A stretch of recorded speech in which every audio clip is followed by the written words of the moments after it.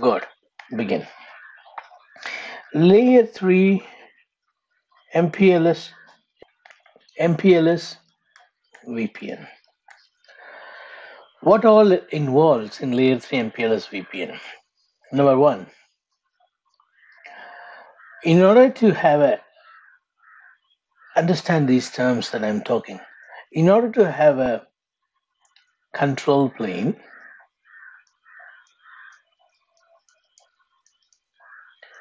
only for customers network, we need a tunnel,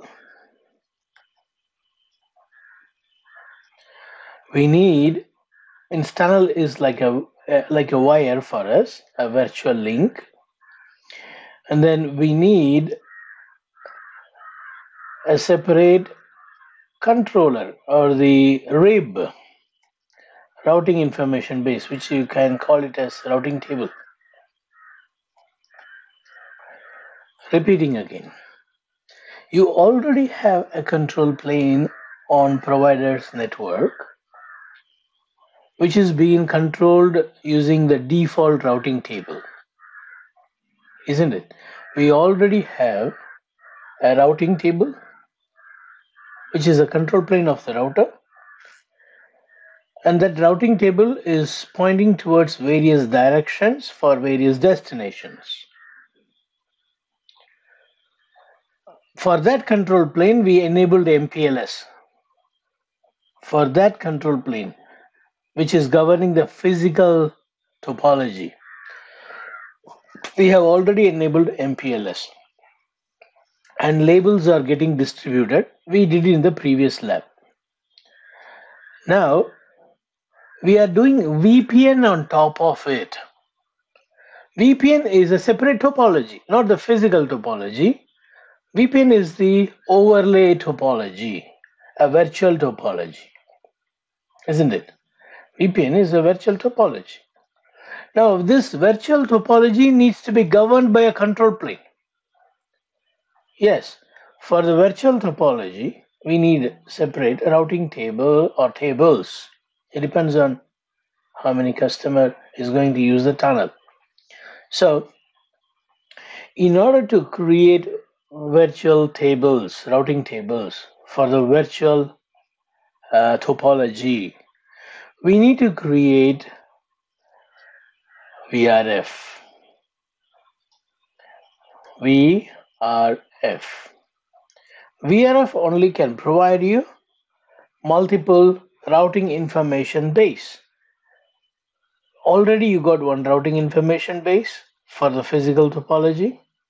Now we need to have more routing tables. For each customer, we need one routing table, which is created by using, this control plane is created by using VRF, virtual routing and forwarding. Now, this VRF have got two things. One, to identify the route that are coming from the customer into this table, there is a route distinguisher. Repeat again. To identify the routes that are learned from a particular customer, an ID is given. That is what a route distinguisher. If I have two customers, how do you know which customer's route is what? For that, we have route distinguisher. The first customer may have 1:1, second customer may have 2:2. So all the routes coming from customer 1 will be identified as 1:1. All the routes coming from customer 2 will be identified as 2:2. See, that's why the name given route distinguisher. It distinguishes the route of one customer from the other. And this route distinguisher is 32-bit colon 32-bit. That's why I said 1:1. This 32-bit can be a number or can be an IP address. That doesn't matter. It's just an ID. Keep it simple as much as possible. Or if you want to follow the exact uh, syntax recommended in Cisco, put question mark. You will see it'll ask you to type the IP address of the customer and the administered autonomous system number of the customer, which is not mandatory. Any number, that doesn't matter. You need to have a unique number for each customer. That's it. You need to have unique route distinguisher for each customer. So what about this route distinguisher? Are they globally significant or locally significant? They are locally significant. What it means? What does it mean, locally significant? Route distinguishers are locally significant. What does this mean? It means that the route distinguisher that you give, for example, on one site for one customer, I have given 1:1 for one customer in this end, in this provider edge 1. On provider edge 2, for the same customer, not mandatory to have 1:1. You can also have 11:11 for the same customer. See, here is the customer. Customer A. This is also customer A. Now, whatever this customer A sends, I identify here as 1:1. Whatever this customer sends, this router identifies it as 11:11. Whatever the customer B sends, you identify as 2:2. So, this route distinguisher helps this router to differentiate this learned routes. That's all. It's locally significant. So customer A on either side doesn't need to have same route distinguisher because it is locally significant. For those directly connected customers to get identified, you need route distinguisher. If you have the same route distinguisher for that same customer, it is okay, but it is not really going to have any additional impact. So for the same customer using same router ID, if you want to have that as a practice, okay, consistency, fine. But that is not a mandatory one. Now, this is customer A. Let's say I give 11:11. And first for customer B, if I give 1:1, it is okay because they are locally significant. Definitely the customer A and customer B, they are not going to get mixed because of this number. They are not going to get mixed. This is locally significant here. This is locally significant here. So route distinguisher is locally significant. Why I'm emphasizing on this too much? Because when you do troubleshooting, there may be trouble somewhere else. But you will think that, oh, the trouble is because the route distinguisher here is 21:12 and for the same customer it is 1:1. You think that this is the problem. This is the trouble. Yeah. You try to match this thing. It's not, it is waste of time.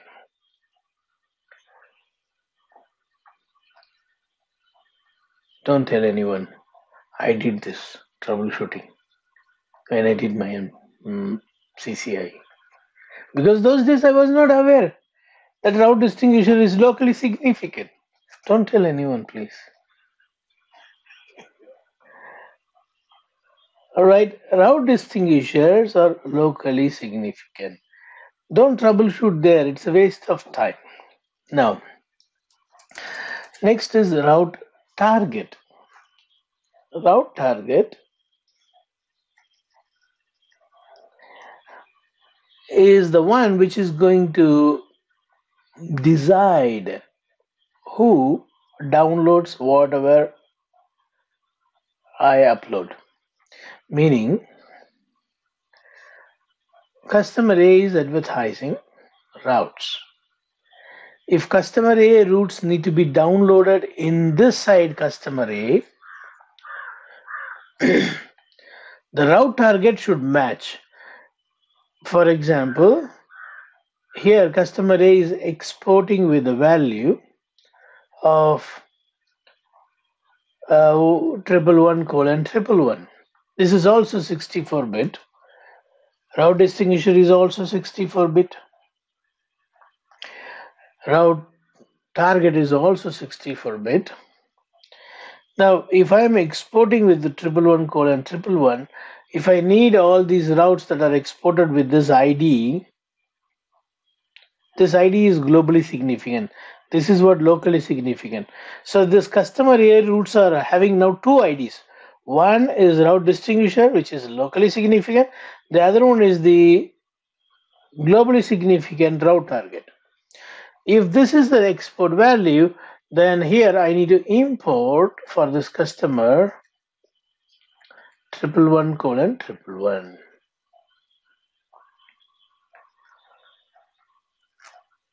What if accidentally I go to customer B's routing table, customer B's VRF, and import? What if I do this? Then problem. All the customer A's route will get into the routing table of customer B, and now customer B can ping customer A. See the danger. Route distinguisher need to be handled very carefully. Route target. Route target needs to be handled very carefully.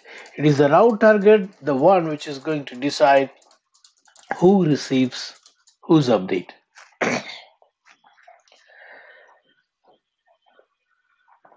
Yep, it is the route target. Route target, import and export value. So far what we have seen is, we have seen that we need a control plane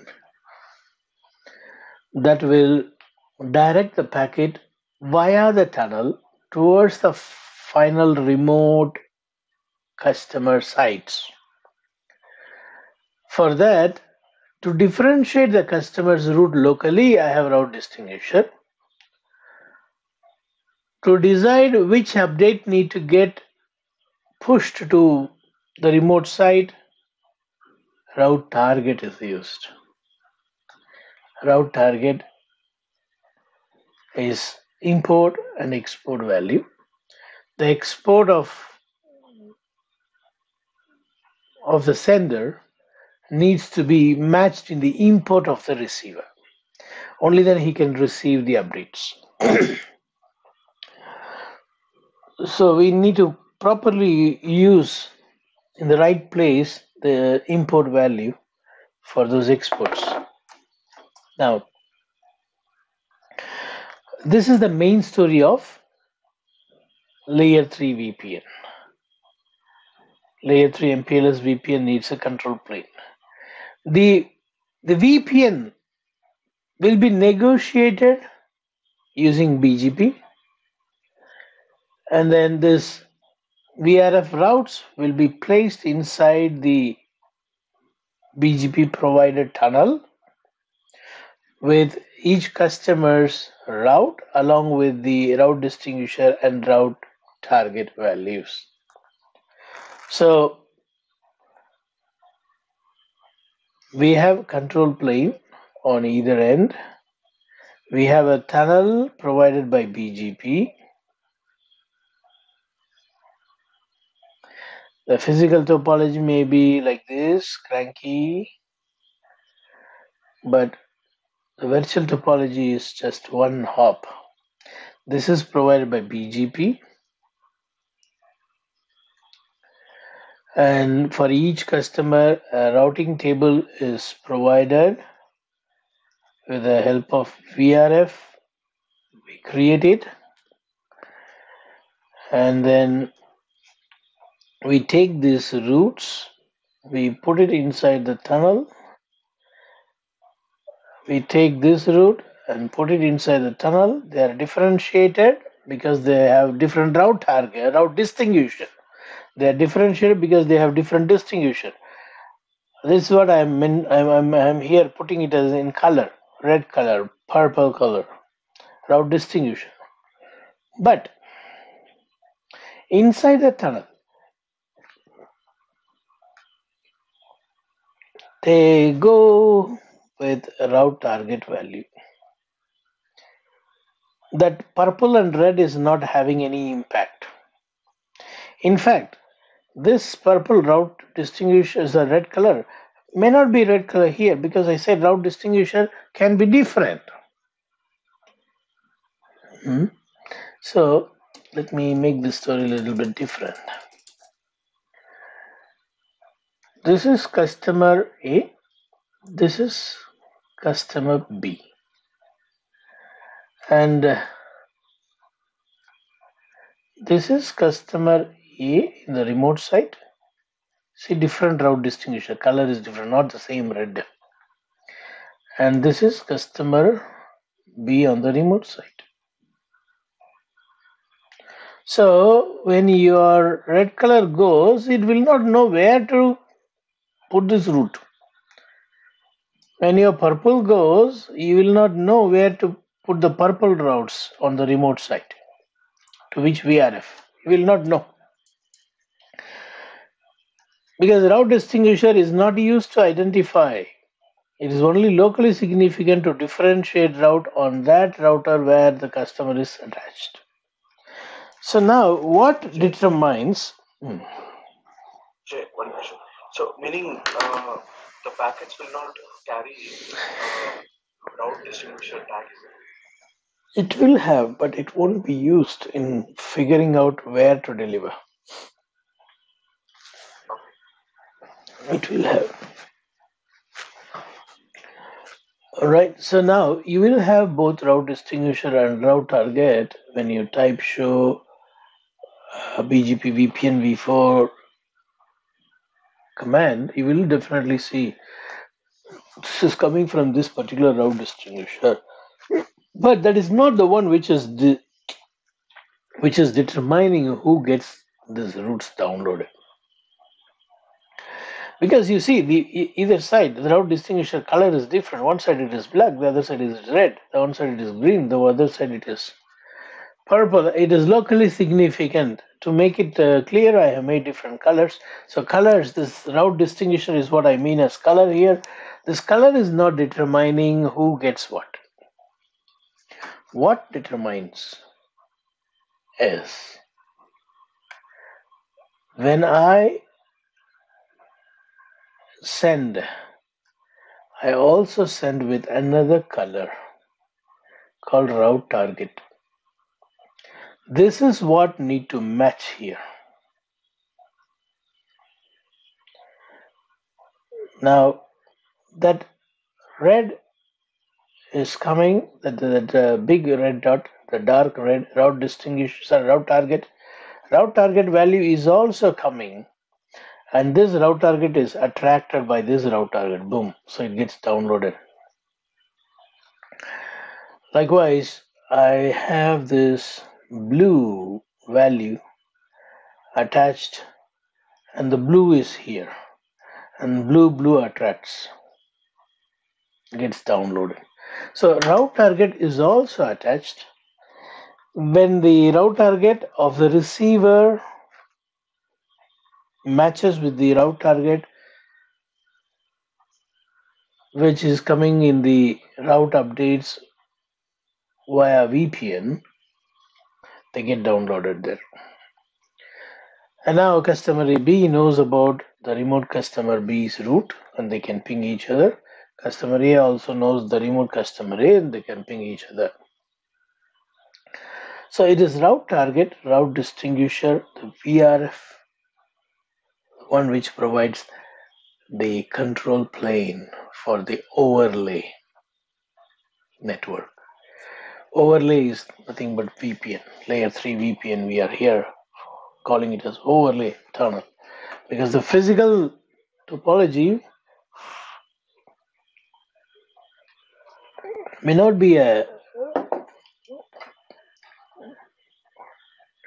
serial pipe. It may be full mesh or it may be hub and spoke. That doesn't matter for us. All that we need is one tunnel, one straight connection to appear in between this provider edge in the left,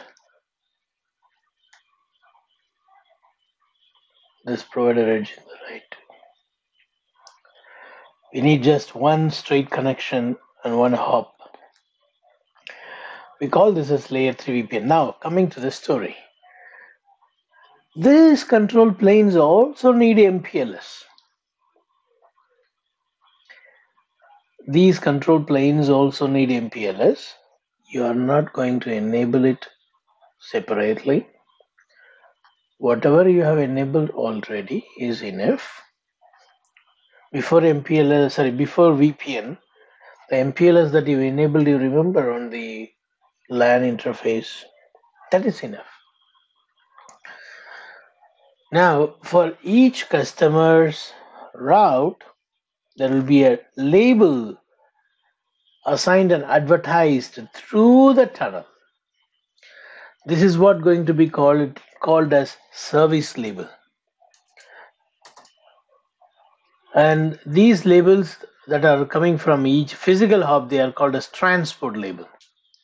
So if someone is if customer A is pinging is remote customer, a remote site A, customer A site, till it hits this control plane, there is no MPLS. When it hits this control plane, he receives the VPN label, which is given by this PE2 for this network.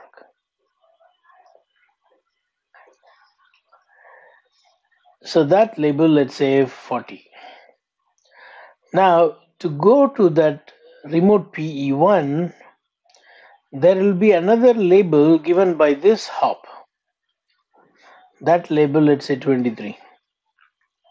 So bottom of a stack will be 1 for this, bottom of a stack will be 0 for this. And now as the packet leaves this physical interface, it goes with 23. This will change the label given by this. It switches from here to here to here to here. That's how it reaches the tunnel end. As soon as it reaches the tunnel end, this upper layer is going to be removed. No. The upper layer will be removed in PHP, right here itself. So when the remote PE receives the packet, it will only see 40. It knows what does that 40 means. 40 is given by this control plane to CA customer.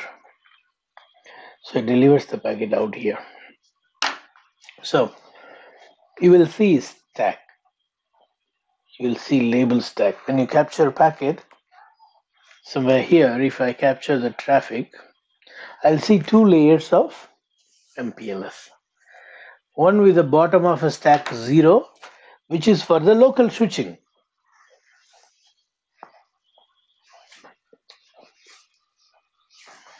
Over the physical network. The other one is the bottom of a stack on, which is the service label, to identify the remote tunnel end prefix control plane. And by the label, it knows what control plane it has to enter. It will enter into the VRF of customer A in the remote site and then go out. This is the working logic of MPLS layer 3 VPN. I have explained you layer 3 MPLS VPN working.